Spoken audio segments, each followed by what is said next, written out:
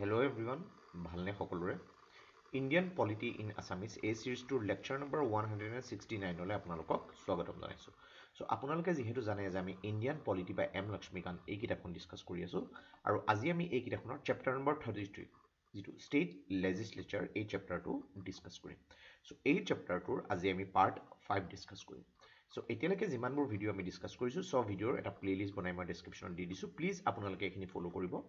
বহুত ধৰণৰ কনসেপচুৱেল ক্লিয়াৰিটি আপোনালোকৰ হৈ যাব আৰু এইবিলাকে কনসেপচুৱেল ক্লিয়াৰিটি আপোনালোকৰ থাকিলে আগলে সাবজেক্টটো বুজি পোৱাত বহুত সুবিধা হ'ব সো প্লিজ এই ভিডিওটো স্টাৰ্ট কৰাৰ আগতে চেনেলটো সাবস্ক্ৰাইব কৰি দিও যাতে এনেকুৱা ধৰণৰ ইম্পৰ্টেন্ট ভিডিওৰ নোটিফিকেশন বিলাক আপোনালোকে পাই থাকে সো আজি আমি এই ভিডিওটোত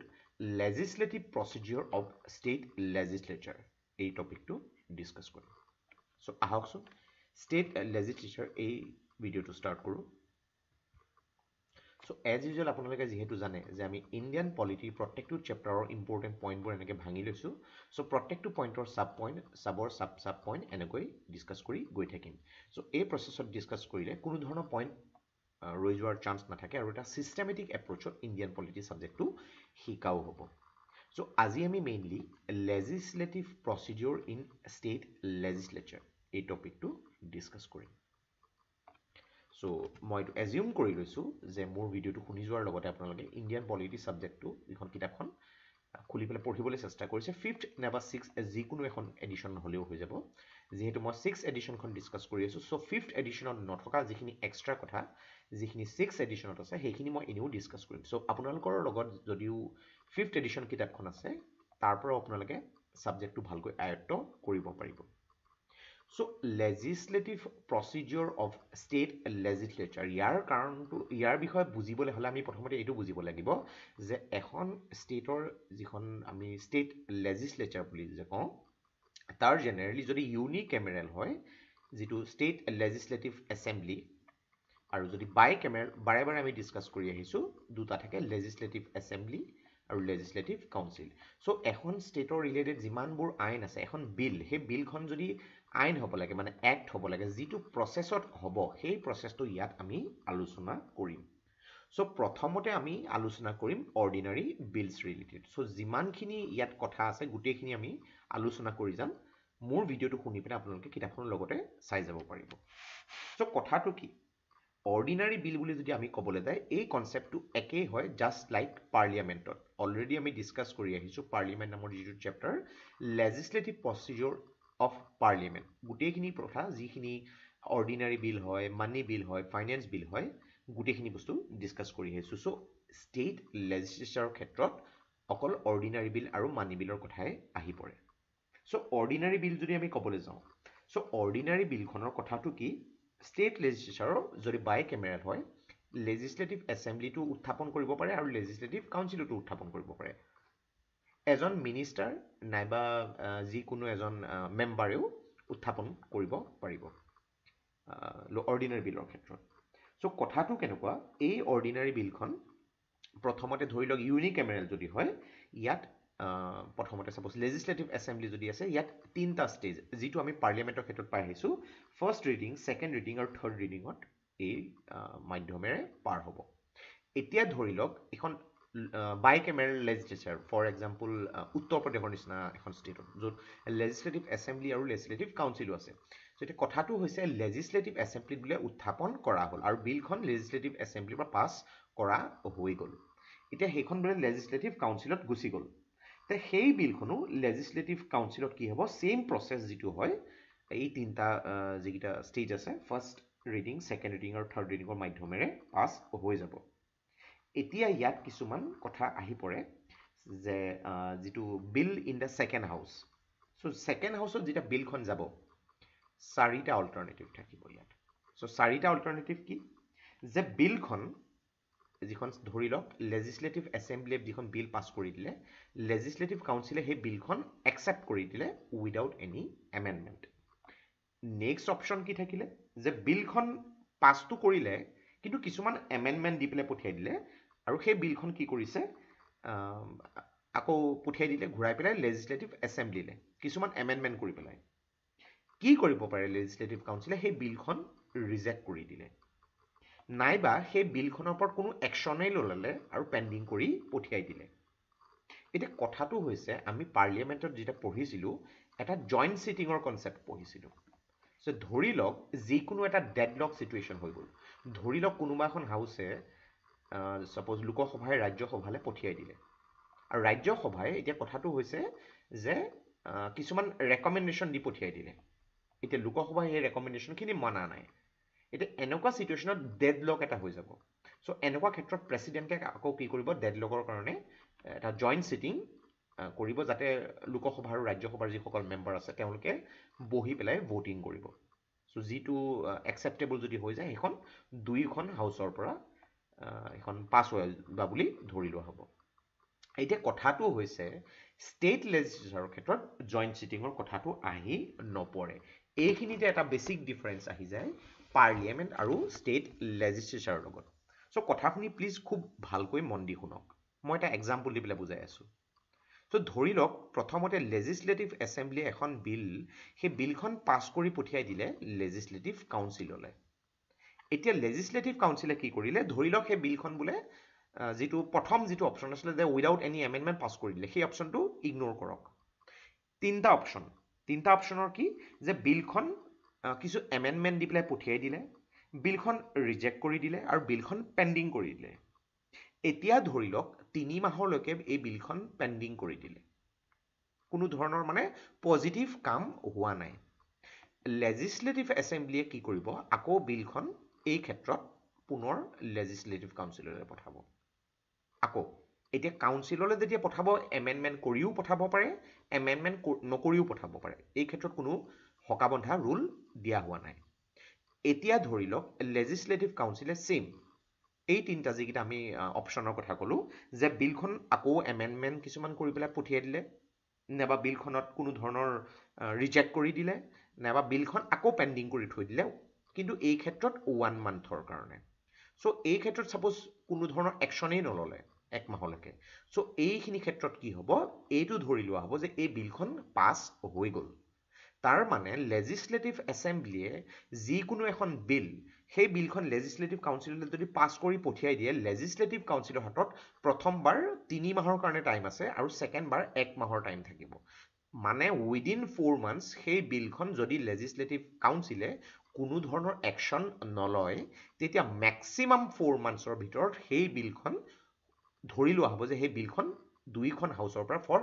বাইকেমেৰেল লেজিসলেচাৰ পাছ হৈ গ'ল মানে এইখিনি ক্ষেত্ৰত আপোনালোকে বুজি পাইছে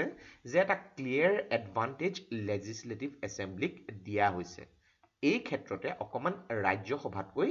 লেজিসলেটিভ এছেম্বলিৰ যিটো পজিশন আছে অলপ তলত বুলি ধৰা হৈছে বিকজ আমি যিটো লেজিসলেটিভ এছেম্বলি যিসকল মেম্বাৰ আছে আমি নিজাকৈ ডাইৰেক্টলি ইলেক্ট কৰি পঠিয়াই দিছোঁ এইখিনি ক্ষেত্ৰত ডাইৰেক্ট এটা কথা আহি পৰে সো এই কথাখিনি যিটো আছে যিটো জইণ্ট চিটিঙৰ আমি এটা ধৰণৰে এটা বস্তু বিকজ ডেডলক যদি হ'বলৈ হয় কি হ'ব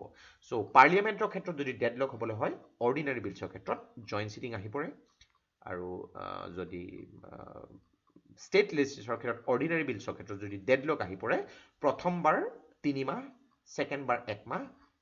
ম্যাক্সিমাম 4 মাহৰ ভিতৰত সেই বিলখন যিকোনো ষ্টেপ নলক লেজিসলেটিভ কাউন্সিলে হেতু পাছ হৈ যাব একদম সহজ ভাষাত মই গুটেইখিনি কথা বুজাই দিছো প্লিজ মোৰ এই কথাখিনি লাগিলে আৰু এবাৰ বেক কৰি শুনি লওক কিতাপত পঢ়িলে সেইখিনি কথাই লিখি দিয়া আছে নেক্সট আমি ডিসকাস কৰিম Ascent of the governor so বিলখন ধৰি লওক ইউনিকেমেৰেল লেজিসলেচাৰ হওক বা বাইকেমেৰেল লেজিসলেচাৰ হওক সেই বিলখন পাছ হৈ গুচি আহিলে গভৰ্ণৰছৰ এছেন্টৰ কাৰণে গভৰ্ণৰ যিটো ৰেকমেণ্ডেশ্যন লাগে এছেন্ট লাগে এটা গভৰ্ণৰে নিজৰ এছেন্ট যদি বিল দি দিয়ে গভৰ্ণৰছৰ এই ক্ষেত্ৰত 4টা অল্টাৰনেটিভ থাকিব মনত ৰাখিব 4টা অল্টাৰনেটিভ থাকিব গভৰ্ণৰে নিজৰ এছেন্ট বিলখনত দি দিব পাৰে তেতিয়া বিলখন এক্ট হৈ যাব গভৰ্ণৰে যদি বিলখন উইথহেল্ড কৰি থৈ দিয়ে সেই বিলখন তাতেই শেষ হৈ যাব গভৰ্ণৰে সেই বিলখন ৰিকনসিডাৰেশ্যনৰ কাৰণে পঠাই দিব পাৰে মানে ঘূৰাই পঠাই দিব পাৰে নাইবা গভৰ্ণৰে সেইখিনি ক্ষেত্ৰত সেই বিলখন প্ৰেসিডেন্টৰ কাৰণে কনসিডাৰেশ্যনৰ কাৰণে ৰাখি থৈ দিছে এতিয়া ধৰি লওক বিলখন আমি যেটো পালো যে প্ৰথম যেটো কেছত বিলখন যদি গভৰ্ণৰে নিজৰ এছেন্টটো দি দিলে এক্ট হৈ যাব থাৰ্ড যেটো কেস যে বিলখন গভৰ্ণৰ ৰিকনসিডাৰেশ্যনৰ কাৰণে পঠিয়াই দিলে এতিয়া ষ্টেট লেজিসলেচাৰে উইথ এমেণ্ডমেণ্টছ বা উইদাউট এমেণ্ডমেণ্ট যদি বিলখন আকৌ ঘূৰাই পঠায় তেনেকুৱা ক্ষেত্ৰত কিন্তু গভৰ্ণৰে তাত নিজৰ এছেণ্ট দিবলৈ বাধ্য বিকজ এইখিনি ক্ষেত্ৰত গভৰ্ণৰে অকল সাসপেন্সিভ ভেটোহে এনজয় কৰি আছে সো এই যিবোৰ সাসপেন্সিভ ভেটো মই গভৰ্ণৰৰ যিটো চেপ্টাৰটোত ভালকৈ ডিসকাস কৰিছো প্লিজ আপোনালোকে এইখিনি এবাৰ ফলো কৰি ল'ব fourth point যিটো আছে এছেণ্ট অফ দা প্ৰেসিডেন্ট সো কথাটো কি গভৰ্ণৰে সাপোজ এনেকুৱা এখন বিল যিখন এন্টি নেশনেল বা আমাৰ নেশনেলৰ ইন্টিগ্ৰিটি যদি হাৰ্ম কৰিছে বা ডিপিএছপি বা যিকোনো কনস্টিটিউশনেল আনকনস্টিটিউশনেল বিল যদি ষ্টেট লেজিসলেচাৰ পঠিয়াই দিছে গভৰ্ণৰে কি কৰিব পাৰে সেই বিলখন প্ৰেসিডেন্টৰ কাৰণে ৰাখিব পাৰে এতিয়া কথাটো হ'ল যে প্ৰেসিডেন্টে সেই বিলখন চালে সেই বিলখন চাই পেলাই প্ৰেসিডেন্টৰ ওচৰত দুটা অপচন আছে যে প্ৰেসিডেন্টে সেই বিলখন কি কৰিব পাৰে তিনটা অপচন আছে সৰি প্ৰেসিডেন্টে সেই বিলখনত নিজৰ এছেণ্ট দি দিব পাৰে নিজৰ এছেণ্ট যদি দি দিলে তেতিয়া সেই বিলখন এক্ট হৈ যাব সো এইখিনি এটা সৰি মই ভুল কৈ আছো প্ৰেসিডেন্টে এই ক্ষেত্ৰত এছেণ্টৰ দিয়া কথা আহি পৰা নাই প্ৰেসিডেন্টে কি কৰিলে সাপোজ এইখিনি ক্ষেত্ৰত প্ৰেসিডেন্টে সাপোজ সেই বিলখনত আকৌ ঘূৰাই পঠাই দিলে ৰিকনসিডাৰেশ্যনৰ কাৰণে সো 6 মান্থছ সময় দিয়া হ'ব ষ্টেট লেজিসলেচাৰক within 6 months যদি সেই বিলখন ষ্টেট লেজিসলেচাৰে কোনো এমেন্ডমেন্ট কৰি পেলাই বা এমেন্ডমেন্ট নকৰি পেলাই আকৌ ঘূৰাই পঠাই দিয়ে প্ৰেসিডেন্ট কিন্তু তাত নিজৰ এছেণ্ট দিবলৈ বাধ্য নহয় সো এইখিনি ক্ষেত্ৰত গভৰ্ণৰতকৈ প্ৰেসিডেন্টৰ পাৱাৰটো বেছি যে ষ্টেট লেজিসলেচাৰৰ যিকোনো এখন বিল ৰিকনসিডাৰেশ্যনৰ কাৰণে যদি পঠিয়াই দিয়া হৈছে within 6 months ষ্টেট লেজিসলেচাৰে এখন ৰিটাৰ্ণ কৰিব লাগিব উইথ এমেন্ডমেন্ট বা উইদাউট এমেন্ডমেন্ট কিন্তু প্ৰেসিডেন্ট বাধ্য নহয় যে নিজৰ সেই বিলখনত তেওঁ এছেণ্ট দিবই লাগিব very very important point এই যিটা ডিফাৰেন্স আছে এনেকুৱা ডিফাৰেন্স বিলাক সুধিব পাৰে সো এইবিলাক ডিফাৰেন্স খুব ভালকৈ মন দি চাব নেক্সট আমি যেটো ডিসকাস কৰিম ৰিগাৰ্ডিং মানি বিল সো মানি বিল কাক কয় হেতু আমি অলৰেডি ডিসকাস কৰি আহিছো পাৰ্লিয়ামেন্টৰ চেপ্টাৰটো প্লিজ এবাৰ চাই ল'ব সো মানি বিলৰ যেটো মেকানিজম আছে হেতু বস্তু ডিসকাস কৰো সো মোৰলেস মানি বিলৰ যেটো মেকানিজম ইন পাৰ্লিয়ামেন্ট আৰু ষ্টেট লেজিসলেচাৰৰ ক্ষেত্ৰত যথেষ্টখিনি একে হয় এনালজিটো এটো যে লোকসভাৰ যেটো হয় এনালজি ইয়াত আমি যেটো লেজিসলেটিভ এছেম্বলি কে লগত লগাব পাৰো আৰু যেটো ৰাজ্যসভাৰ এনালজিটো আমি ল'ব পাৰো লেজিসলেটিভ কাউন্সিলৰ ক্ষেত্ৰত সো কথাটো হৈছে মানি বিলখন কেৱল লেজিসলেটিভ এছেম্বলিতহে উত্থাপন কৰিব পাৰি মানি বিলখন লেজিসলেটিভ কাউন্সিলত উত্থাপন কৰিব নোৱাৰি মানি বিলখন লেজিসলেটিভ কাউন্সিলত উত্থাপন কৰিবলৈ হলে গভৰ্ণৰৰ ৰেকমেন্ডেশন লাগিব জাস্ট লাইক মানি বিলখন লোকসভাত উত্থাপন কৰিবলৈ হলে প্ৰেসিডেন্টৰ ৰেকমেন্ডেশন লাগিব আৰু মানি বিলখন as usual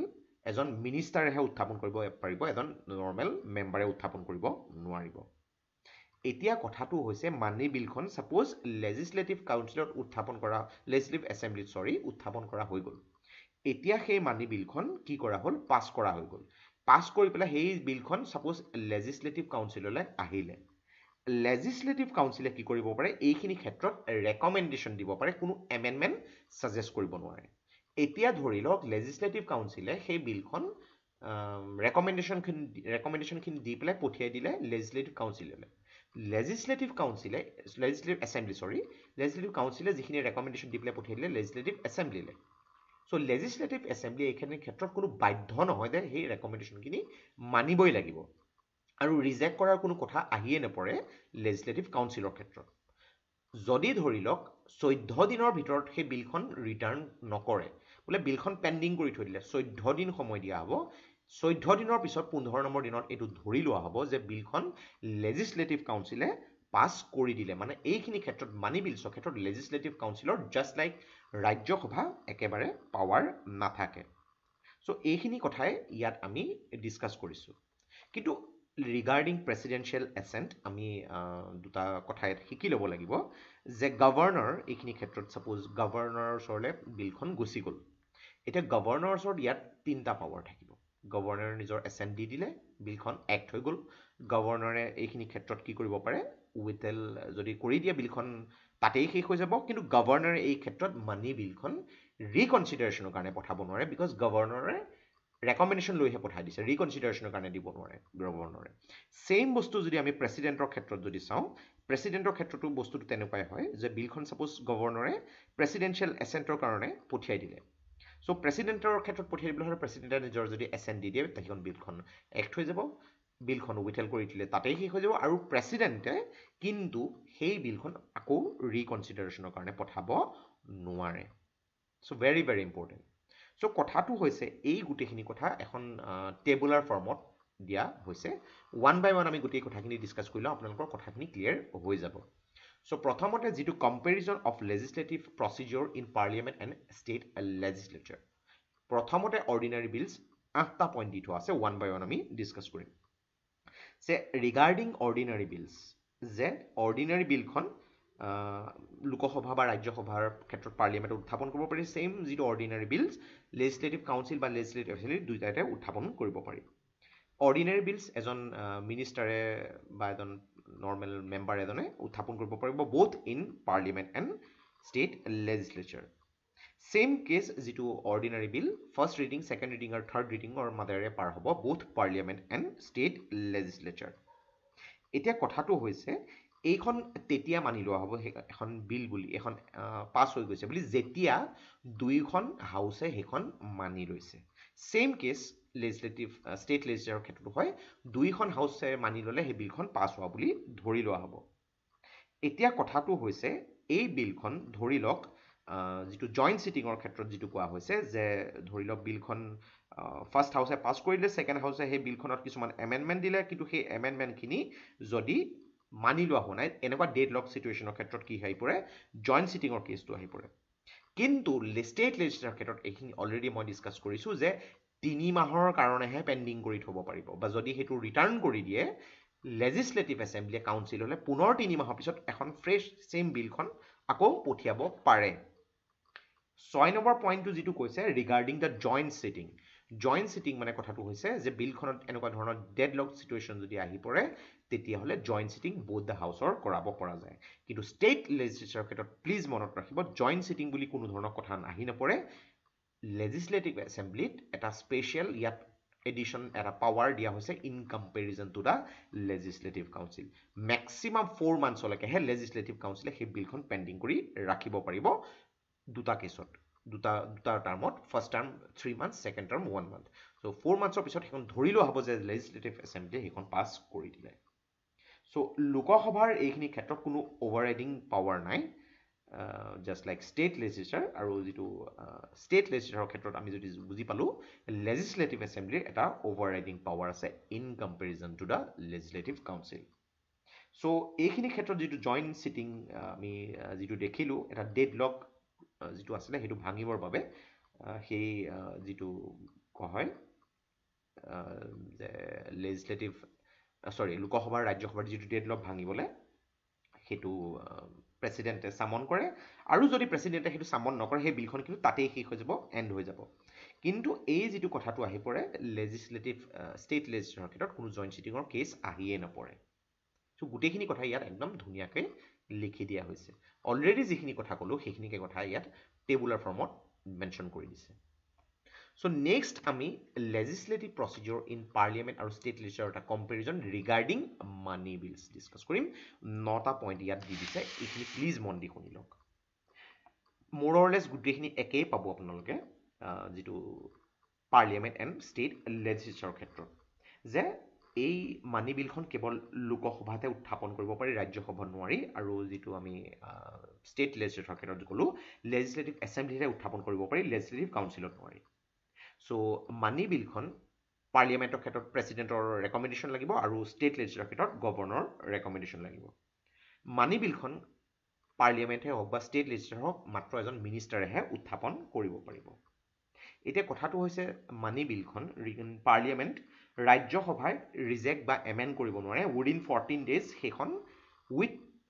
এখন কি উইদাউট এমেন্ডমেন্ট সেইখন ৰিটাৰ্ণ কৰিব লাগিব সেম বস্তুটো যেটো legislative councilৰ ক্ষেত্ৰটো আছে legislative councile কোনো ধৰণৰ amendment বা ইয়াত যেটো ৰিজেক্ট কৰিব নোৱাৰে 14 দিনৰ ভিতৰত সেইখন বিল পঠিয়াই দিব লাগিব এতিয়া এটো লোকসভাৰ ওপৰত ডিপেন্ড কৰে ইন পাৰ্লিয়ামেন্ট আৰু legislative assembly ওপৰত ডিপেন্ড কৰে ইন ষ্টেট লেজিসলেচাৰ যে সেই ৰেকমেন্ডেশন খিনি মানিবনে নাই এতিয়া কথাটো হৈছে লোকসভাই সেই ৰেকমেন্ডেশন খিনি নামানিব পাৰে ইন পাৰ্লিয়ামেন্ট সেম কেছ যেটো legislative assembly নামানিব পাৰে ইন ষ্টেট লেজিসলেচাৰ ধৰি লওক সেই বিলখন 14 দিনৰ কৈ বেছি ৰাজ্যসভাই পেণ্ডিং কৰি ৰাখিলে ইন পাৰ্লিয়ামেন্ট আৰু ইন ষ্টেট লেজিসলেচাৰ যদি 14 দিনতকৈ বেছি লেজিসলেটিভ কাউন্সিলে পেণ্ডিং কৰি ৰাখি দিলে তেতিয়া ধৰি লোৱা হ'ব যে সেই বিলখন পাছ হৈ গুচি গ'ল চ' কনষ্টিটিউশ্যনে এইখিনি ক্ষেত্ৰত কোনো ডেডলকৰ চিটুৱেশ্যন ৰখাই নাই পাৰ্লিয়ামেণ্টৰ ক্ষেত্ৰত লোকসভাক এটা এডভান্টেজ দিছে আৰু ছেইম যিটো এডভান্টেজ দিছে লেজিসলেটিভ এছেম্বলি চ' গোটেইখিনিৰ পৰা এটা কথা বুজি লওক মনত ৰাখিবৰ কাৰণে কৈছোঁ মই এইটো লোকসভাটো ছেইম হয় ইন কেছ অফ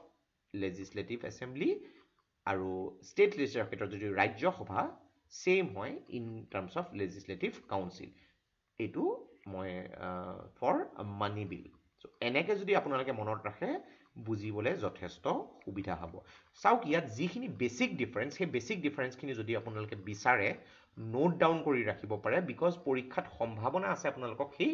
বেছিক ডিফাৰেঞ্চখিনি সুধিব নহ'লে গোটেইখিনি কেছ লেজিসলেটিভ প্ৰচিডিউৰ যিটো পাৰ্লিয়ামেণ্ট আৰু ষ্টেট লেজিসলেচাৰ দুইটা একেই হয় চ' এই ডিফাৰেঞ্চখিনি মনত ৰাখিলে অলৰেডি আপোনালোকৰ কাৰণে এইটো এটা ৰিভিজন পাৰপজৰে হ'ব চ'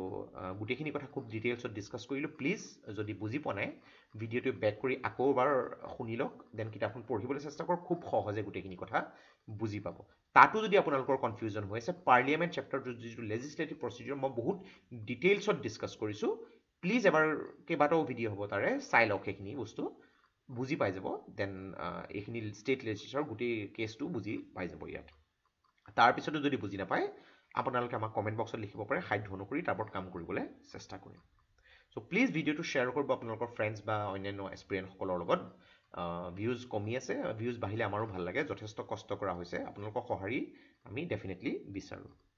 চ' আজিৰ এই ভিডিঅ'টোত ইমানেই নেক্সট ভিডিঅ'টোত আমি পজিশ্যন অফ লেজিসলেটিভ কাউন্সিল কি ক্ষেত্ৰতনো কাউন্সিলখন আমাৰ এছেম্বলিৰ লগত ইকুৱেল হয় বা আনইকুৱেল হয় এইবিলাক বস্তু ডিছকাছ কৰিম ছেইম যিটো আমি লোকসভা ৰাজ্যসভাৰ ক্ষেত্ৰত পাইছিলোঁ চ' এবাৰ কাইণ্ড অফ এনালজি নিচিনাই হয় ষ্টেট লেজিসলেচাৰ আৰু পাৰ্লিয়ামেণ্ট চ' পাৰ্লিয়ামেণ্ট চেপ্টাৰটো মই যেতিয়া ডিছকাছ কৰিছিলোঁ বাৰে বাৰে কৈ গৈছিলোঁ যে এই চেপ্টাৰটো শিকা থাকিলে আগলৈ আপোনালোকৰ বহুত সুবিধা হ'ব এতিয়া ডেফিনেটলি আপোনালোকে এই কথাখিনি বুজি পাইছে চ' আজিৰ এই ভিডিঅ'টোত ইমানেই ভিডিঅ'টো প্লিজ লাইক কৰিব ছাবস্ক্ৰাইব কৰিব আৰু শ্বেয়াৰ কৰিব চ' tech care thank U and Jay Hind